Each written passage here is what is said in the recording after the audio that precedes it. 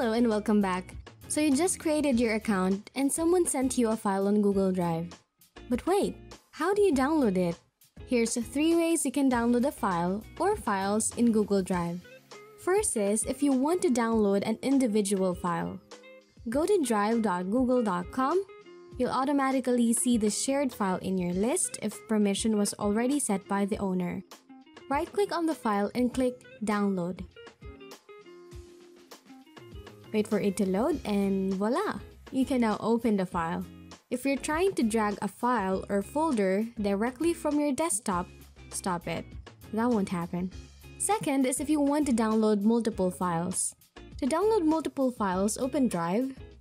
From your file list, press Command for Mac or Control for Windows while clicking other files.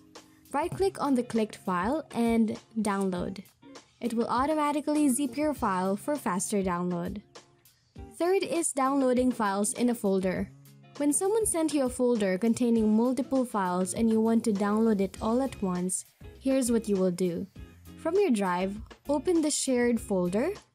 Look for the drop-down icon next to the folder name and click Download. Your files will be ready in zip format.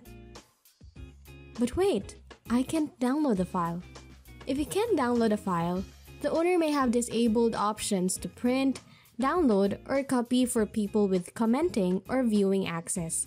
How to do that setting with your own files? Click the link above to disable options to print, download, or copy for people with commenting or viewing access. Hope you benefited from this video. Should you have any questions, feel free to reach us by commenting down below. Thanks a lot and see you on our other videos.